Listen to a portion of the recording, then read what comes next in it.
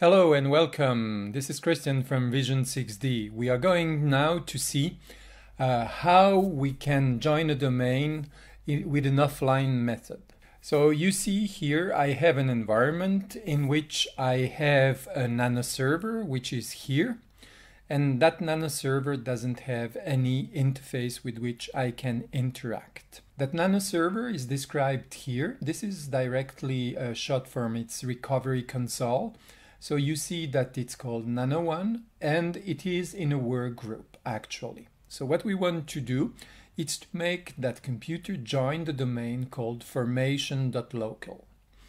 Here I have another computer which is called AD1.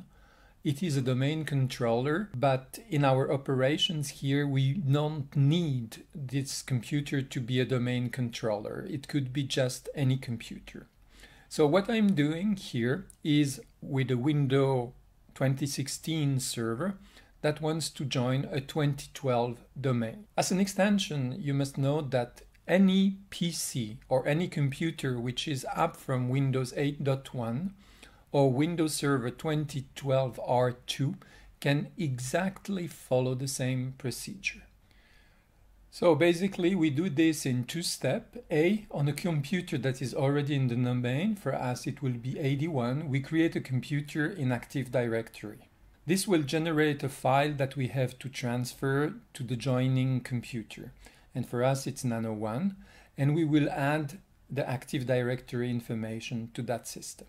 So step A that we have to do on AD1, which is the computer that is in the domain, we open a PowerShell window as domain administrator with the rights, and then we perform the following command. We will use djoin, and for this we say to djoin, please provision / in the domain to be joined / machine, we give the name of the destination computer, which is for us Nano1, and we save the result in a file called blob.txt. So the step B is first of all to transfer the file, the blob.txt from AD1 to Nano1, and then we have to remotely to access Nano1 in a PowerShell command as administrator, and there we will use the blob.txt file to insert this in the Windows environment.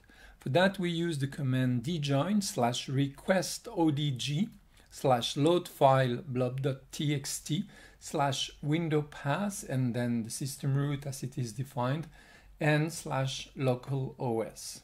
The last thing is to know that once this is done, if you want to see the result, you have to wait for the next restart of the computer, or you just restart. When you transfer the file, you might have issues, especially with the Nano server. So make sure your firewall is not blocking you. I will have a further video where I explain all the details about firewalling with Nano1. So make sure you look at that video. Let's now proceed to the practical part where we really see this in action.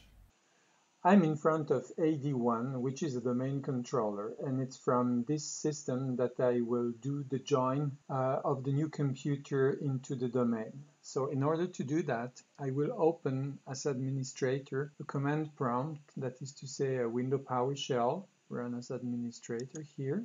I will now key in the djoin command with the option to provision,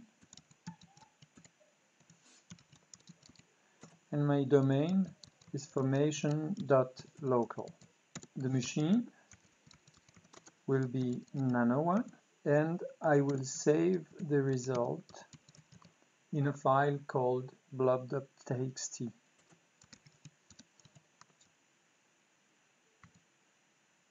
It's provisioning the computer. As a reminder, this could be done from any server which is in the domain or from any computer which is already in the domain. So we see here that the provisioning has been done successfully, and we see here below the file which is the blob.txt. The next step is now to copy this file to the Nano server. So in order to do that, I've done the following. I have here already a connection with the Nano 1 server, which is 192.168.1.51. I will detail here how I did the connection. You can find this in the video, which is the number 2, which is manage a Nano server through the PowerShell. So I let you go there and review the way to establish the connection. So now what I need to do, it's to establish the connection to have access to the file storage on the Nano server from my AD1 server in order to be able to pass the blob file. So I keyed in the access to the Nano 1 server, which is here. I will now open the second window to go and grasp my file. So we see here that I have my blob file, and I will just transfer it to the Nano server.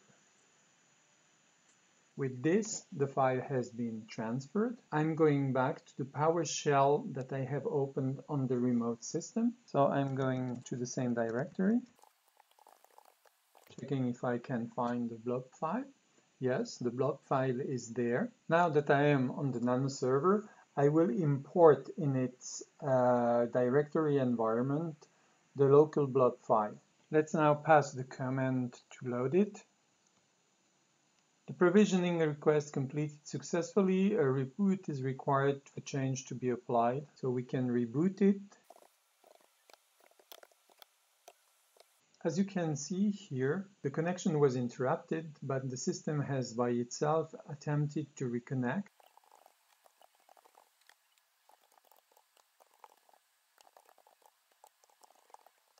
Now it's requesting from myself the password.